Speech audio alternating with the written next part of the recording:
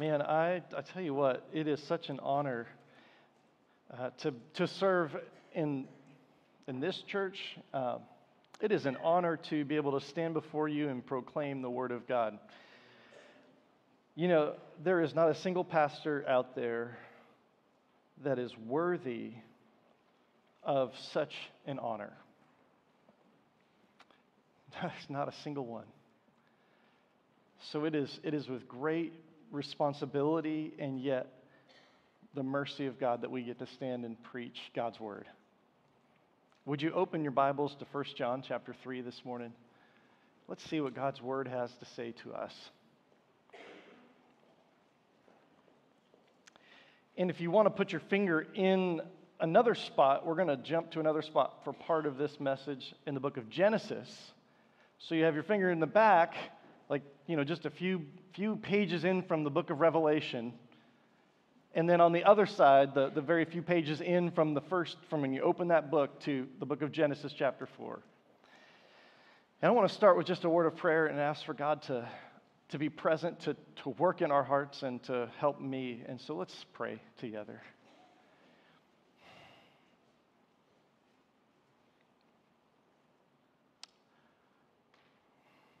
Father, you are so, so good.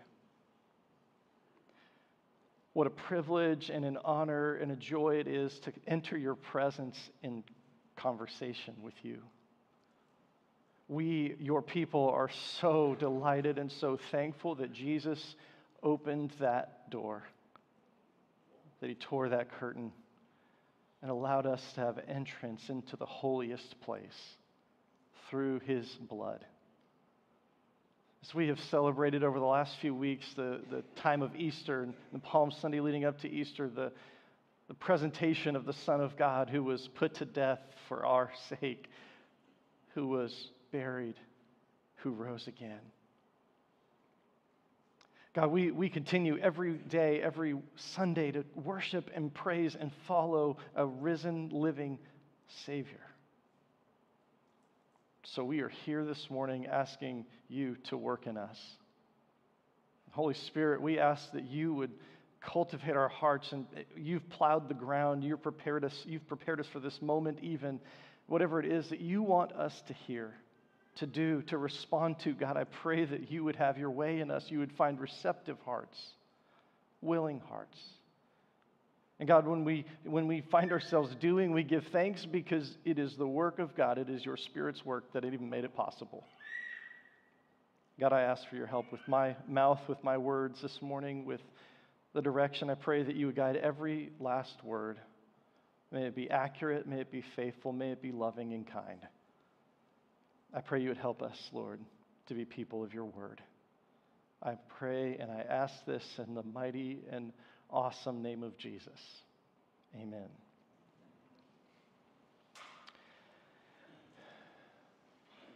Well, I feel a heavy somberness in one sense, and yet I'm about to break that when I introduce the title of today's sermon. It is, I Want to Know What Love Is. I want to know what love is. I want you to show me. That's right.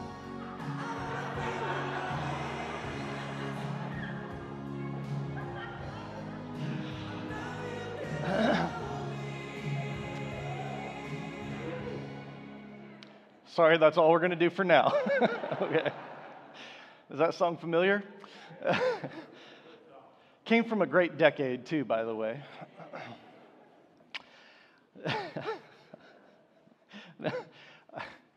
Wow, how do you go from there? I want to know what love is. And Christ's followers, we've been instructed to love one another. But do you know what love is? Do you want to know what love is? There's something about love, isn't it? We know, and even in the song the chorus of the song we just heard, I want to know what love is. I want you to show me. You mean you can't just say, I love you? That's not enough? No. We got to live it. We've got to act out that love, that decision, that intentional act of the will, we must act and show our love. And when we do, it's our goal and our hope that when we know that we're loved, we feel. I want to feel what love is. Now, the song title and the artist probably has nothing to do with biblical love. So that's as far as we're going to go with that song. All right? But we understand that love is something that has to be seen and felt. And that's what we're going to dive into a new section of 1 John today. The last section closed up. There's kind of an indicator we'll talk about in just a second. But we're going to be in 1 John chapter 3, verse 11 through about verse 18. So we're going to start by just reading the text. So let's read the text. You know, it's on my heart. I don't always do this, and I'm not always going to do this, but would you be willing to stand in honor of the reading of God's word this morning? If you are unable, that is okay.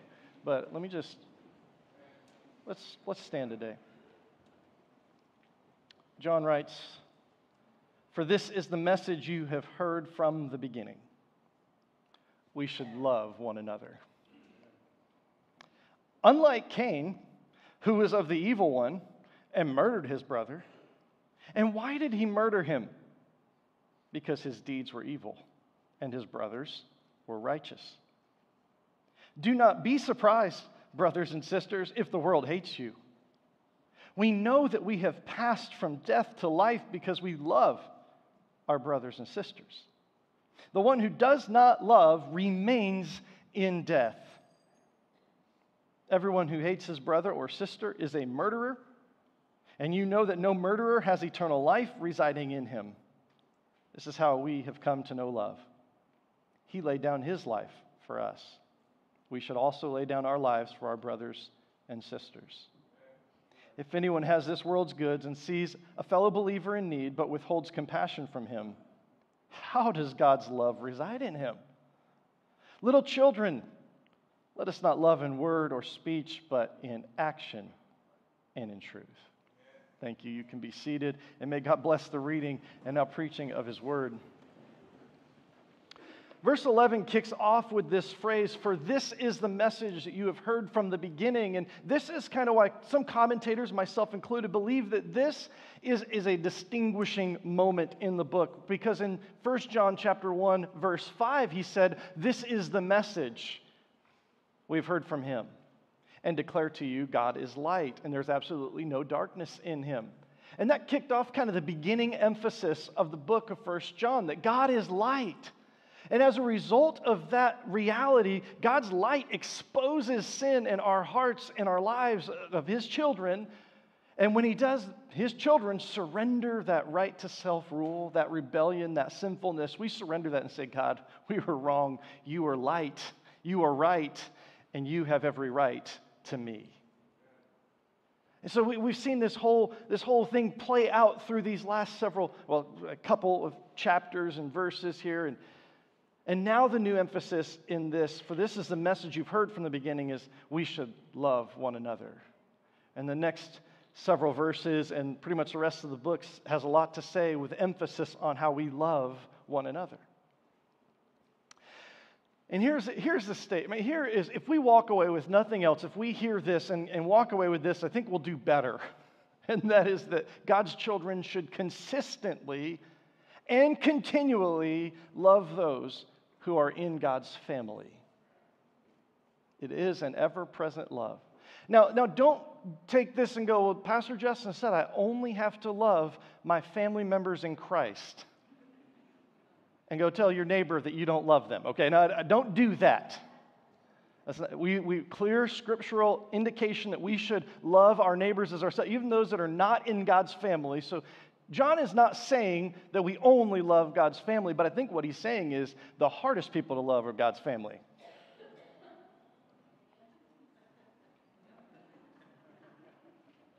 I mean, y'all are easy to love. We all get along in here.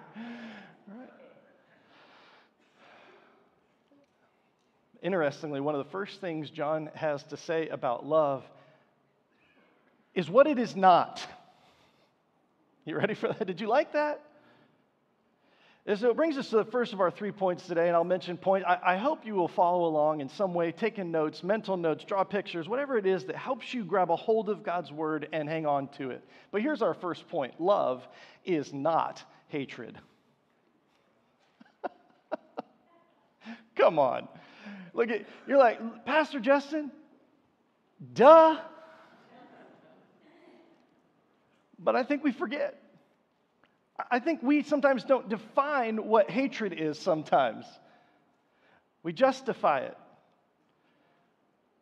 It's not hate. I just strongly dislike that person. It's justified anger. They just haven't earned my respect.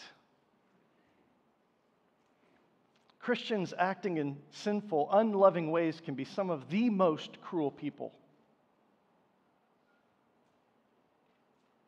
The example John gives is Cain. Now he finishes verse 11, we should love one another. We get this clear understanding, simple statement, we should love one another, but John knows we need a little help to understand that. And he says, unlike Cain, who was of the evil one, and murdered his brother. And then he asks a great question. Why did he murder him? Because his deeds were evil and his brothers were righteous. Now, does that actually sound like an answer to you? Really? You know, why did you kill your brother? Jaden, Josiah, I've got brothers right here. Jaden, why did you kill your brother Josiah? Did I get it backwards? You know, right? Yeah. Well, my deeds were evil, his were righteous. Wait, can you come again? Can you explain that a little more? Because I don't follow.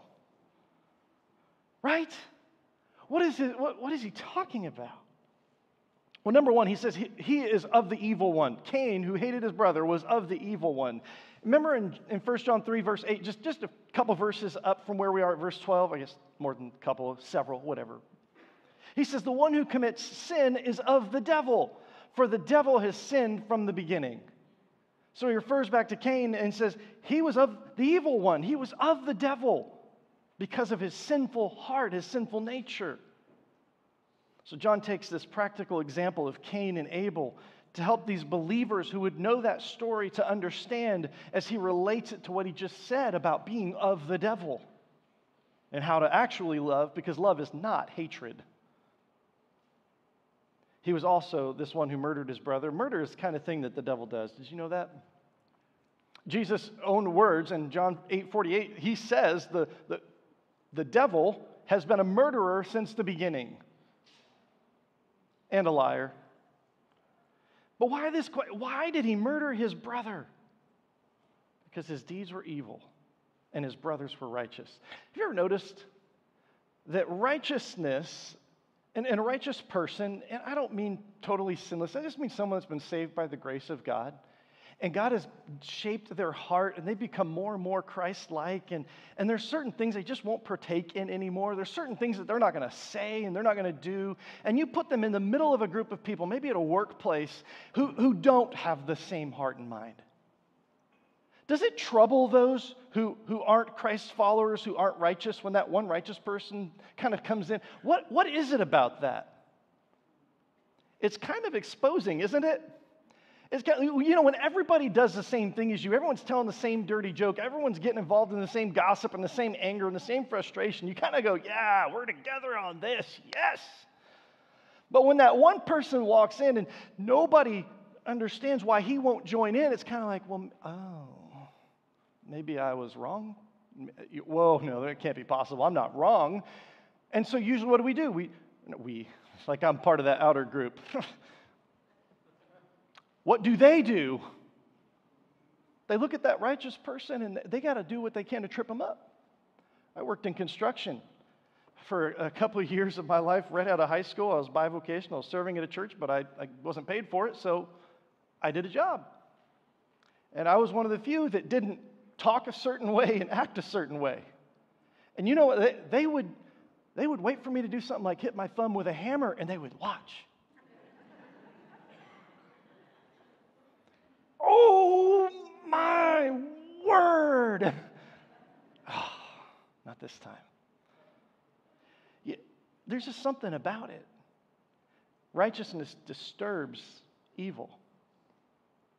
Let's look at the account. I told you Genesis chapter 4. We're going to see the account of Abel and Cain, and let's see if we can learn from it. So Genesis chapter 4, verse 1 is where we start there.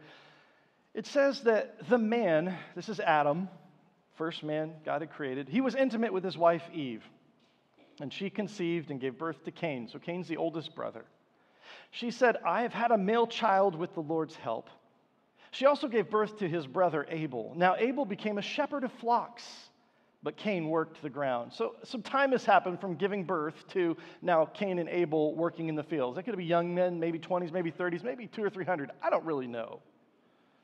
But Abel's a shepherd of the flocks, and Cain a farmer. He worked the ground. Is either one of those right or wrong? No. They just are. Their work. Work is honorable before the Lord. So they're both doing these jobs. Verse 3 says, in the course of time, Cain presented some of the land's produce as an offering to the Lord, and Abel also presented an offering, some of the firstborn of his flock and their fat portions. Now, we don't have any other information about, there's no written law code, right? Moses comes later to know what is the right thing to do. What should they have offered to the Lord? I don't actually know that it was wrong. This is what I was taught in Sunday school, but I don't know that it was wrong for Cain to offer the produce from the land. In fact, later the children of Israel, when God gives them the law through Moses, they're to give a portion of the first fruits of their crop, of their harvest.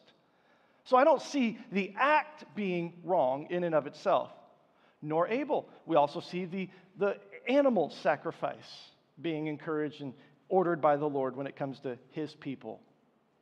So we don't know. Now, but here's what it says in the middle of verse 4 where we left off. It says, the Lord had regard for Abel and his offering, but he did not have regard for Cain and his offering. So in other words, God accepted Abel's offerings. Basically, well done, I received. Wow, good. You've done well. Cain, no. So how does Cain respond to that? He was furious and despondent. He let himself get all depressed over this. Let me ask you this. Since the offerings are made to the one who is righteous, doesn't he get to determine what's acceptable or not?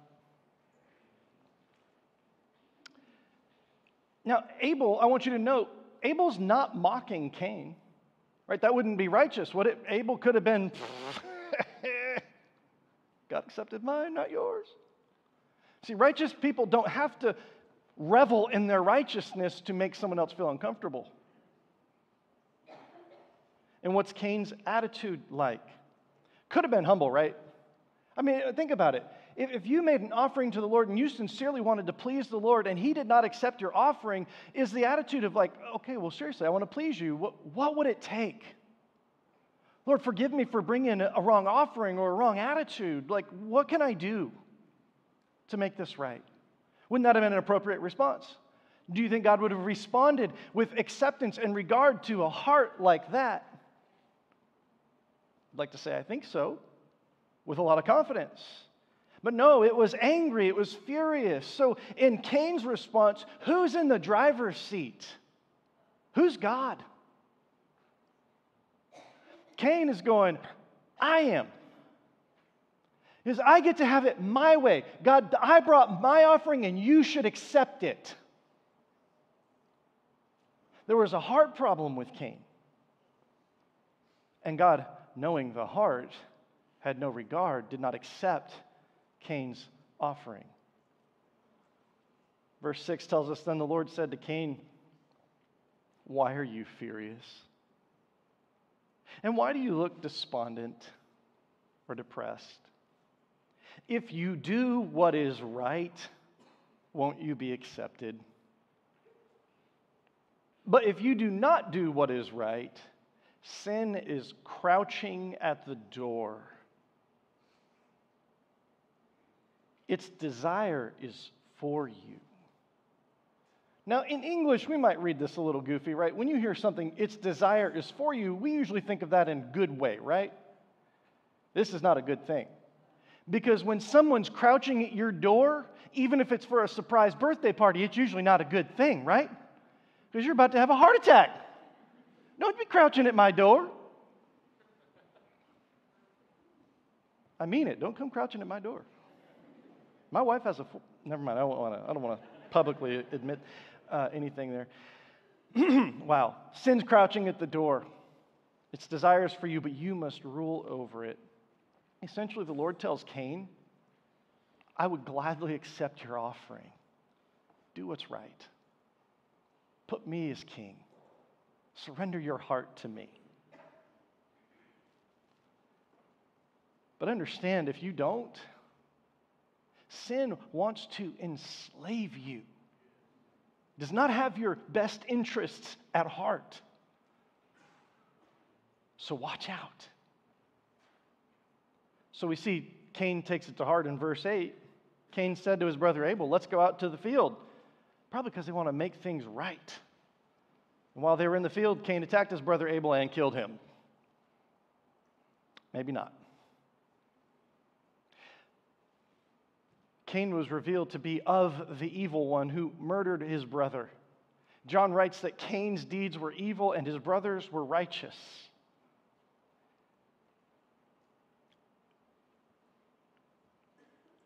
This is not a moment of, I just wasn't thinking, I got mad, I shoved my brother, he fell down, hit his head on a rock and died.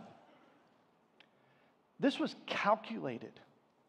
This is premeditated murder. Hey, brother, let's go out into the field where no eyes are. And he attacks him and kills him. Should Cain have loved his brother? Of course. Right? We know God's command, love one another. And tells us in family to love one another. They're brothers. Of course they should have loved one another. But Cain did not. Even if the words came from his mouth, bro, love you. He killed him. He showed he didn't love him.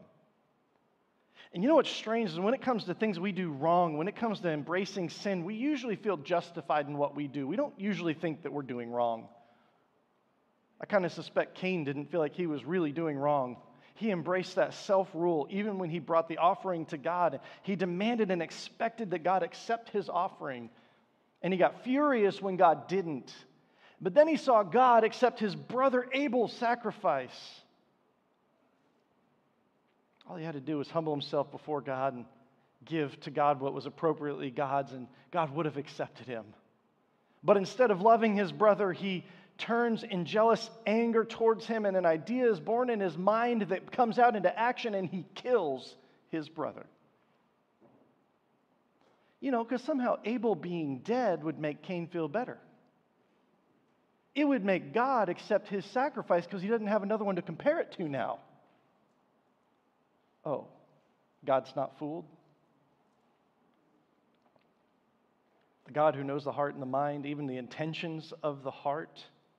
You should look up those verses and find them where God knows the heart and he knows the motives and the intentions of the heart. Man, they are wildly exposing. Now, perhaps you're thinking, you haven't murdered anyone, so you're doing okay. I hope you haven't murdered anybody. Some strange looks coming up this way right now. But when we act on hatred in our hearts towards somebody, we are murdering. We're guilty of the sin of murder. Whether we act on that hatred or not, it's going to come out of our heart. We might act out on it in words or other actions. We can't help but act on what's going on in our heart. That's why it's so important that our hearts genuinely are born again into God's family, being changed by the Spirit of God. I suspect Cain was unaware of the hatred in his own heart. John continues now to unveil the difference between those who are in Christ, those who are of their father, the devil, or of their father, the Lord. Verse 13, he says, "Do not be surprised, brothers and sisters, if the world hates you. Don't be surprised. There's a difference between the righteous and the unrighteous. If you belong to Christ and you begin taking on His righteous character, the world is going to notice and they're going to hate you. And that doesn't mean that every single person that's not a Christ follower yet is going to outright hate you and try to murder you, thankfully. But the world system, the world that is of their father, the devil, does hate you. So understand that. Hatred is a strong dislike. It's a hostility towards somebody. It literally has the idea of killing in your heart. So if you hate somebody, you have a desire to see them dead in your heart. You'd rather them dead than get away with what they're getting away with or whatever. Don't be surprised if the world hates you. Don't marvel. Don't be shocked by that. They hate you because, like Abel, God has accepted you. And not by your merit, not by your good works, but because Jesus rescued you. And the world hates you.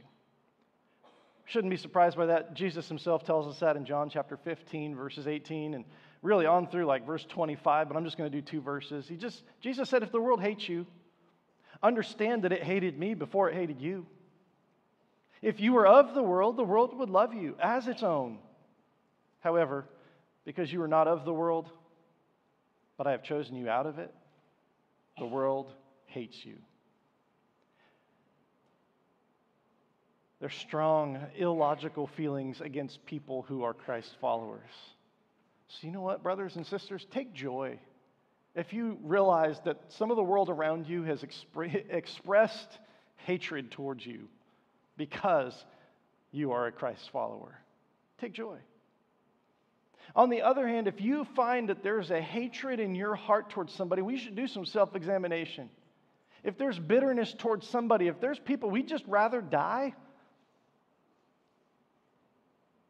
then we might want to take a hard look at our own attitude towards Christ and what He's done for us, because if we're acting and functioning like the world that hates Christ, what does that mean for our actual soul?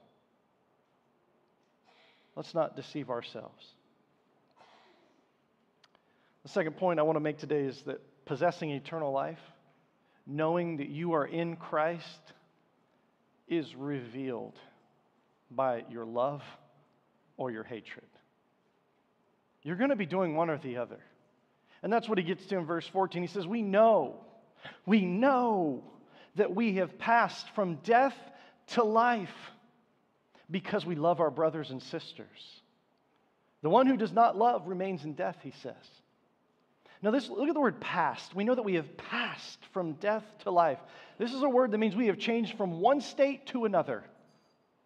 And by the way, there's no going back. This is a complete change.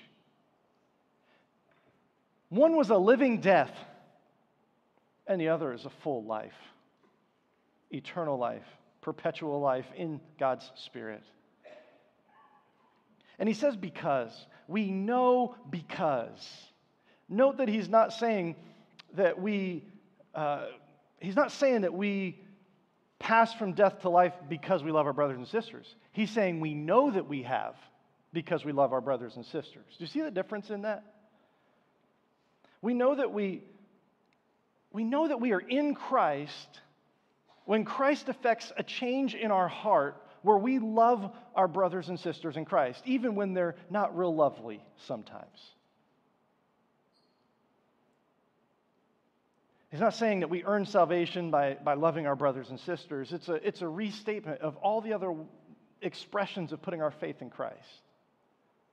But we ought to know that we ought to see that there is an impact, there is a result of that salvation. And if we don't see something changing in our hearts, maybe the heart didn't really change. We simply know that we are in that state because we have a new capacity to love. Remember earlier in the book, I think it was chapter 2, he said, you want to know that you are in Christ? You want to know that you know? Obey His commands. Keep His word. Walk like Jesus walked. So you just can fill in the blank. Now he's saying, love your brothers and sisters, if indeed you know that you are in Christ. Then he says the one who does not love remains in death. And there's that word remains again. To abide, to live there, to make your home somewhere. And if you don't love, you have made your home in hatred. And whether you like it or not, that is death. So you're making your home in death. But you've been given life as a follower of Jesus. You see, those don't go together. Life, death doesn't go together. I cannot point to anyone in this room. I can't say, son, you're both alive and dead. You're alive. I see your head bobbing, right? To not love is to remain in death. And let me just say that there is a present tense concept with this word that means that it's a continual nature. Because look, we're all human. We all have our moments that we have not loved the way we should love. Even those that are truly Christ followers. But this is the practice of consistently loving that I referred to earlier. Okay, when we stumble and we act in an unloving way, we get back right and apologize. We say that was wrong and I correct my behavior. See, we don't live in that death. But when we go, well, I simply don't love you and I'm not going to love you, that is not what Christ's followers do. You can make a profession of faith. You could pray to receive Jesus into your heart, but if you didn't mean it and you aren't seeing love develop, you remain in death. You know, I think that's why the church gets such a bad reputation in the world around us. I think it's probably one of the biggest reasons is brothers and sisters in church families do not love one another the way they ought to. They'll go talking about each other. They'll beat each other up. They'll chew each other up and spit each other out. We've got to cultivate love for our brothers and sisters. And if you find yourself getting bent out of shape over something, maybe we need to be kind of people that pause and choose to love, to act righteously. You know, I'll refer you to 1 Corinthians chapter 13 to learn more about what God says about love. There's several things. I just want to mention one. He says love bears all things and believes all things. That's about the person. When we look at one another and we start hearing some of that juicy gossip and we stop believing what's best about them and we start believing something else, we're not acting in love. Maybe you get angry over something that you feel is justified because your preference is more important than theirs. Your conviction is better than theirs.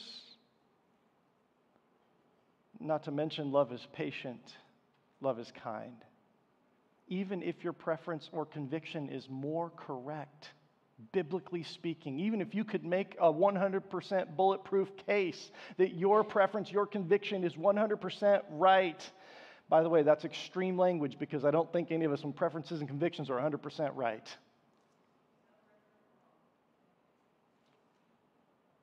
When we believe that we are right, and we ought to study to believe that we're right, but we think we know better than somebody else, love is patient and kind. We're going to go, hey, bro, I think you need to move this way. Come on. Come on. Oh, you don't want to move?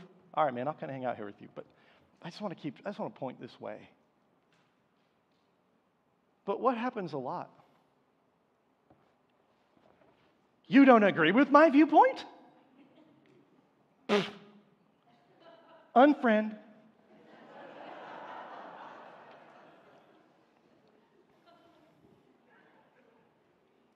And then, message all our friends, did you know what so-and-so said? Can you believe that they are such a... I don't even think they're Christian.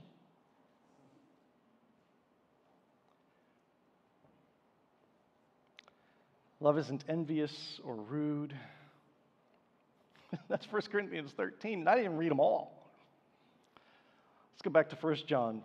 Verse 15, he says, everyone who hates his brother or sister is a murderer.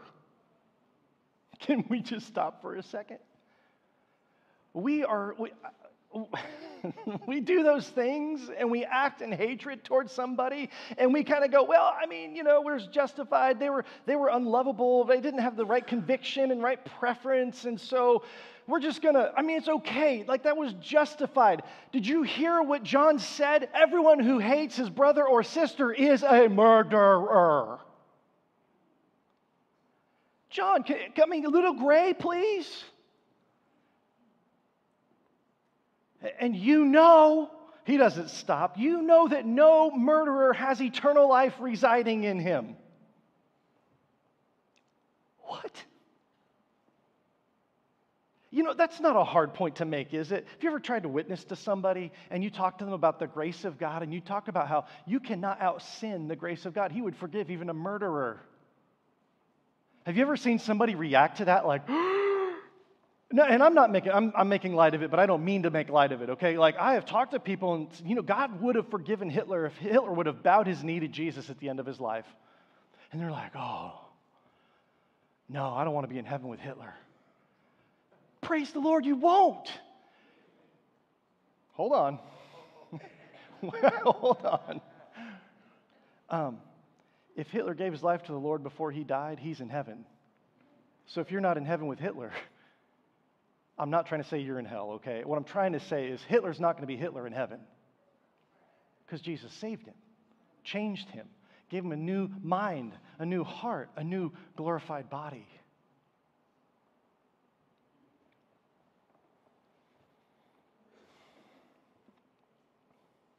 John is pointing out that if someone who claims to be a brother or sister in Christ is hating his brother or sister, is obvious not a Christ follower.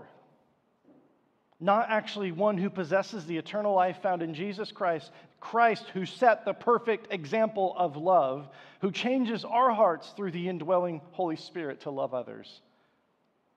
The Lord God is a knower of hearts, and we understand that what is in our hearts comes out in words and actions.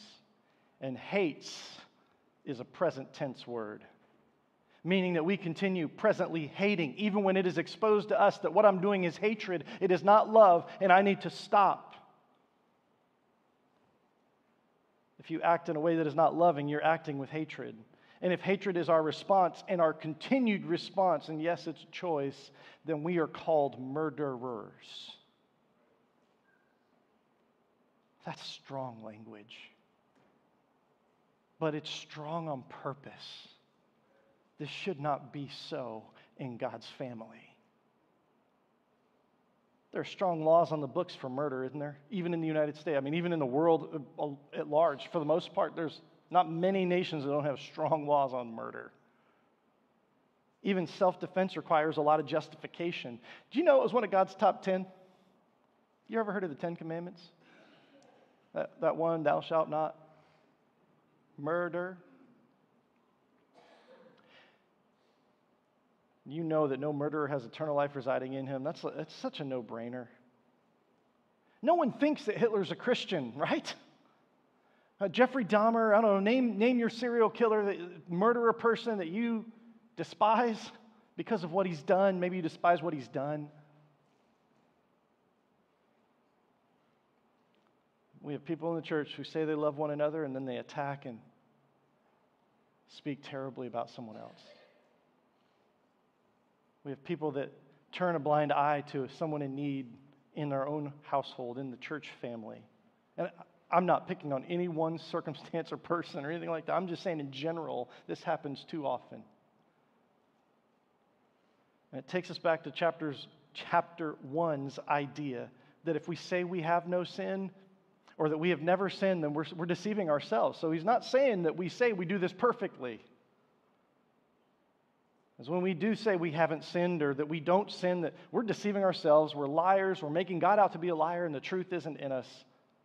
So if we call ourselves Christ followers and we act in hate rather than love, then we are deceiving ourselves, we're being liars, and we're making God out to be a liar, and the truth isn't in us.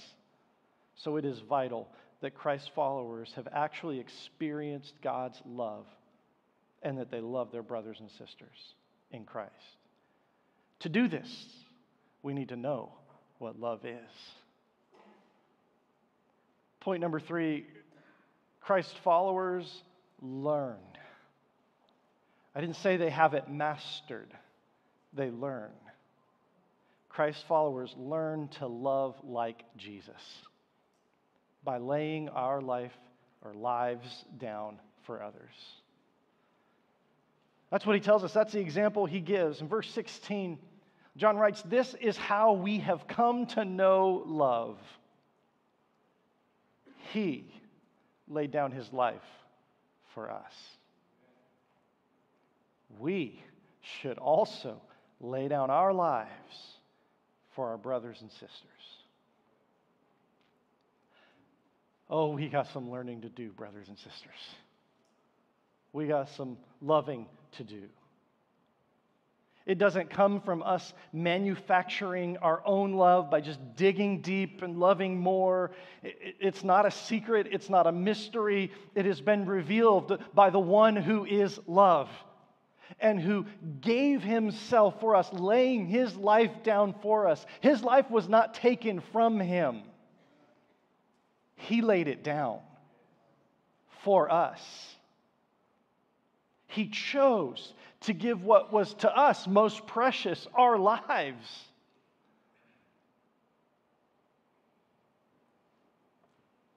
He gave his life.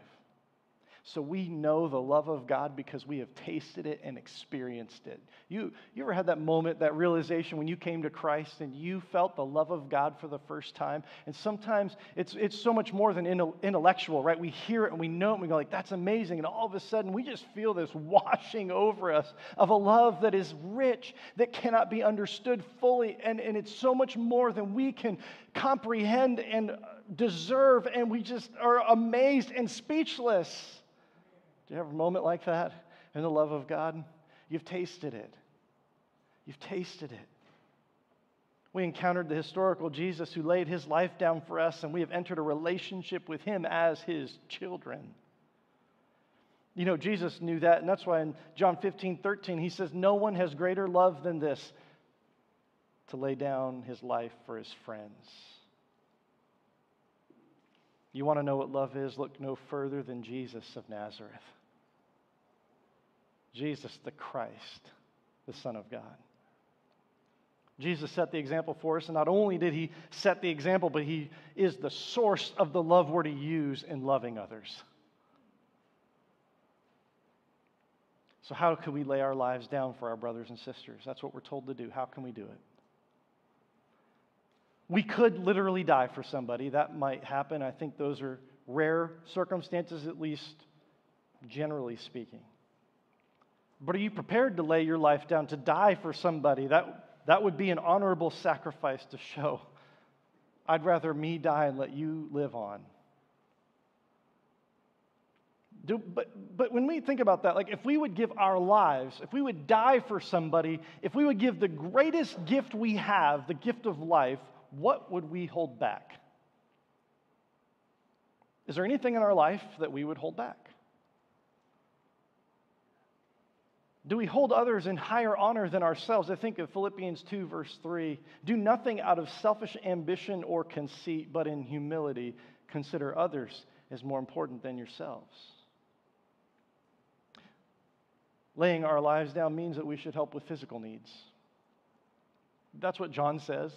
Look at verse 17. "If anyone has this world's goods and sees a fellow believer in need but withholds compassion from him, how does God's love reside in him?" Again, no-brainer. I love John. He's a lot of no-brainers in here.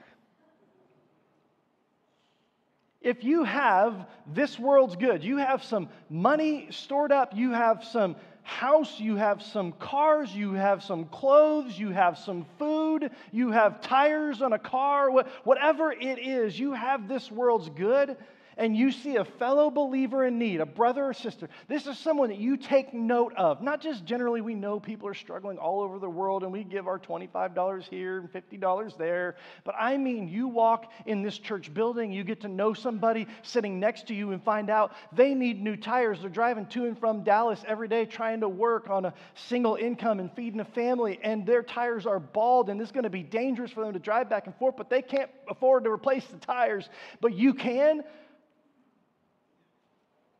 What are you going to do? Help them with tires. By the way, my tires are fine. Other than a couple of nail repairs recently, but that's a lot of building going on in our area.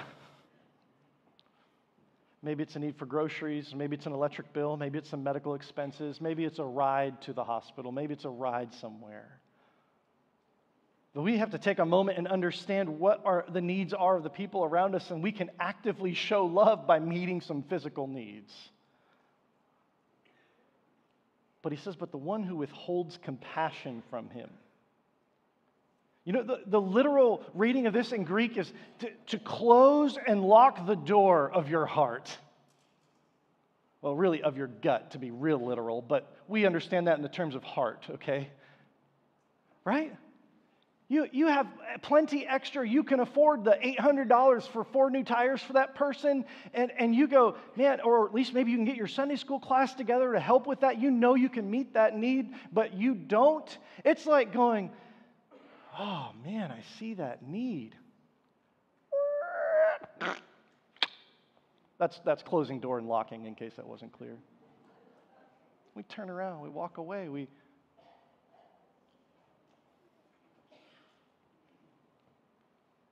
sounds more like hate than love, doesn't it? How does God's love reside in him? And one guy put it this way, because we think of these, again, broad general terms. We think of just there's worldwide need. There's foster kids. There's orphans everywhere that need help and support and parenting. And there's people in need everywhere. People need tires. People need groceries. Inflation is at a crazy rate. What are you going to do? Well, as one man put it, loving everybody in general may be an excuse for loving nobody in particular. So let us know our brothers and sisters in our own church family and make sure we don't leave someone in need if we have it in our power to help. Now, John sums up this command and this expectation to love in verse 18. And quite honestly, I probably should have done a whole sermon on verses 17 and 18, maybe 16 through 18. And maybe I'll talk about it some more down the road. But John sums it up. Little children. Don't you love how he goes back to that? Little children. As a dad that wants the best for you, hear this, kids. Hear me. Let us not love in word or speech, but in action and in truth. Inactive, one word, inactive love isn't love at all. We can say, love you, bro. Love you, sis. But if we don't put some action with that and show it, we're missing it. If your actions don't follow your words are worse than meaningless. They're harmful for the testimony of Christ. Let us love in action. In 2 words, in action. Put it into action. When there's a sickness and illness, are you present? Can you bring a meal? Can you mow their yard? When there's a financial need, will you give? When there's a physical need, do you share? And when there's a difference, do you seek to understand and still love and maintain fellowship with that brother or sister? Let us love in truth. In truth. There's no pretending in truth. And that means sometimes when there's sin, we might have to point it out or let someone point it out. And we want to encourage obedience to Christ, and let's support those who need to move that direction and keep moving that direction, which, by the way, we're all works in progress trying to move that direction.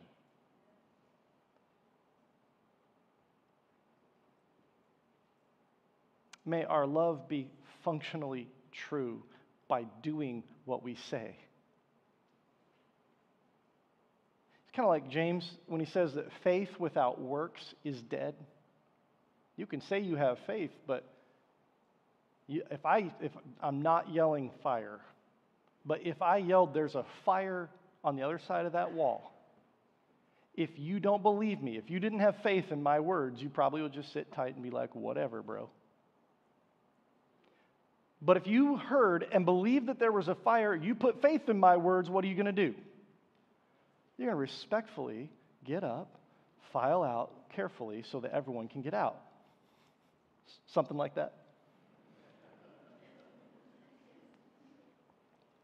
So true that love without action, love that has no deeds with it, is meaningless. Do you want to know what love is? Love is not hatred.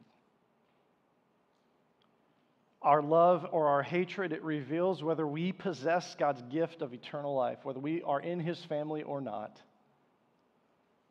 So Christ's followers, let us learn to love like Jesus did. Learn to lay our lives down for one another. Father, I ask for your help because we need it.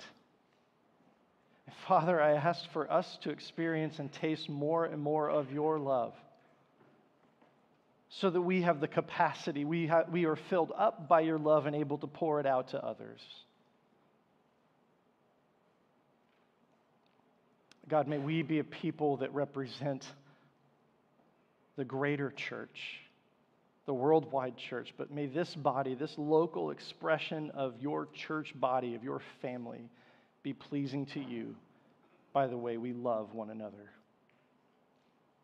God, help us to pray for each other. Help us to support one another.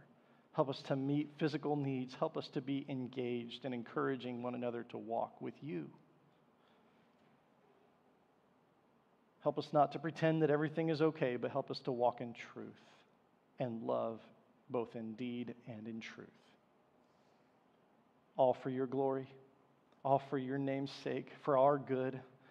We pray and we ask that you would help us with these things. In Jesus' name and for his sake, amen.